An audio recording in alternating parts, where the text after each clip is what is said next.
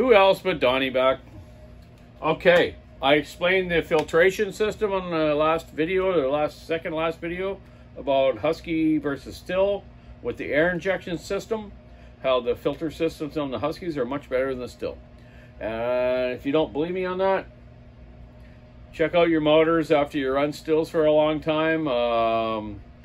Bigger ones for falling or production type saws, and you will see the wear they get on the intake and other parts of bearings compared to Husqvarna's. So I'm not knocking Stills though. Don't get me wrong there. I think Still has a great products. They build some of the best saws in the world in certain classes. But the Husqvarna people have John Surratt originally developed, I believe, the air injection system, or turbo system they want to call it, and they perfected it. So right here, I'm going to show you how it works. Let me see if I can zoom in a little bit, and we'll be able to look at that a little better. Well, we already are zoomed in. So let's try this out. Oh my goodness. Every time I do a video, my phone's down on a charge, but hey, look at this cord I got. It's like 10 feet long. I don't know where I got it from. It's kind of weird though. Okay, so let's plug that in.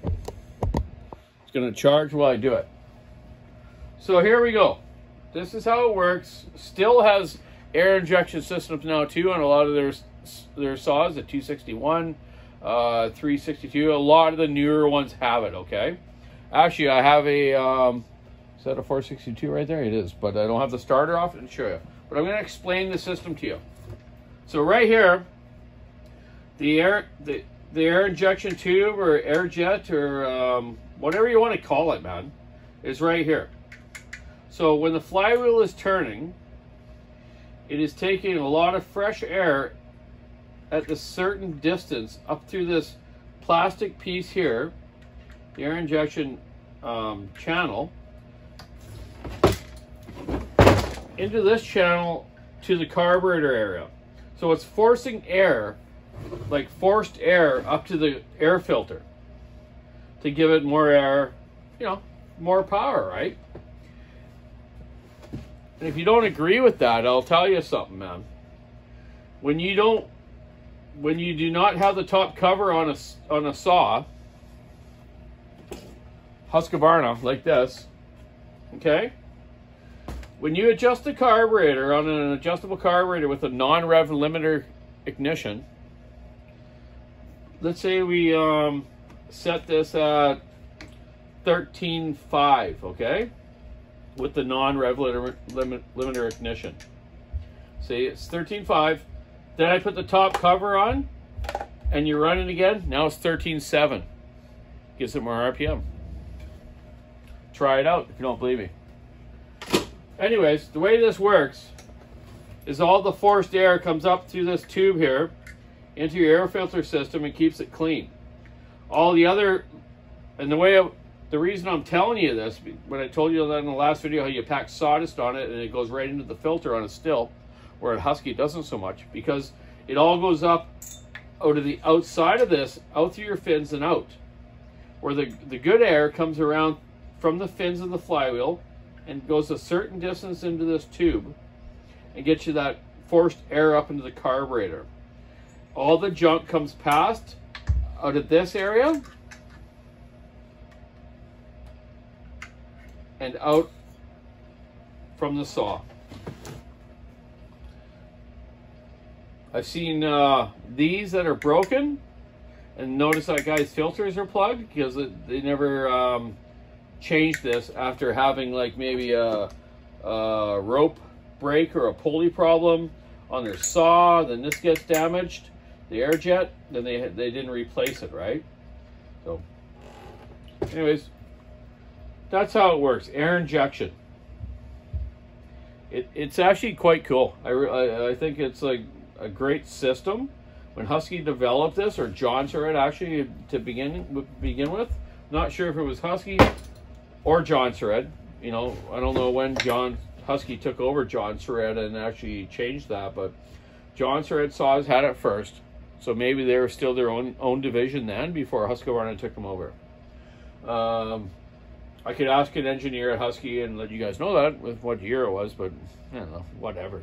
Doesn't matter. They all have it now. Still saws have it now because they picked up on it. I believe Husqvarna had a patent on this for a certain amount of time, and then other people picked up on it and they came up with it. I believe some Echoes kind of have it now, and Dalmar, like Makita's, also have it still now. Or have it now, not still have it. So there you go. That's how the injection system works.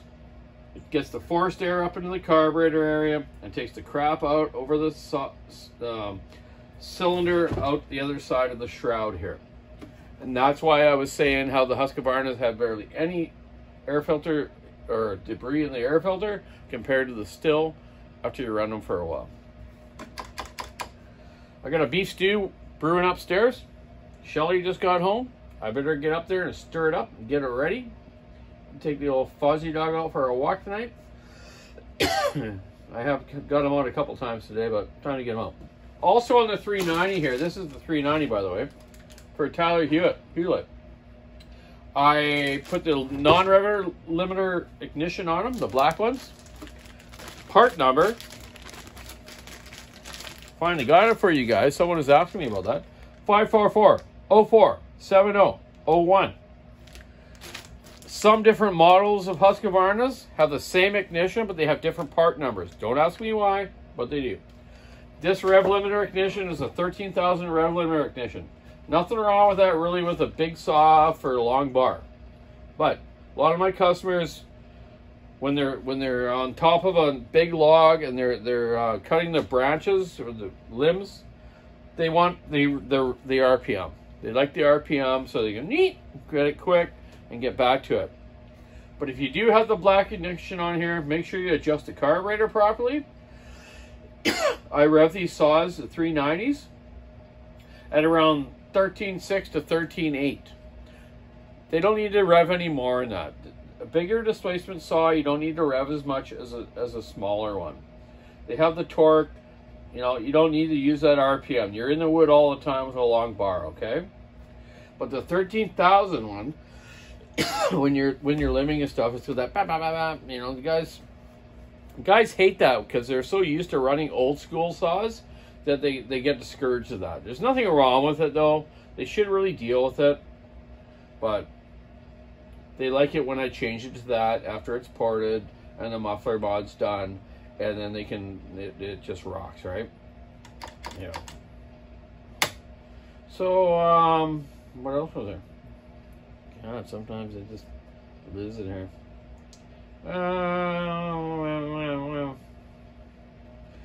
Yeah. So yeah, if you are changing ignition, make sure the carburetor's set right.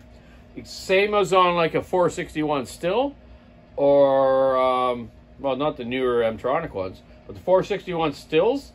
Some guys who put the 066 or 046 or 440 coils on them so they can rev them more, but I don't know why.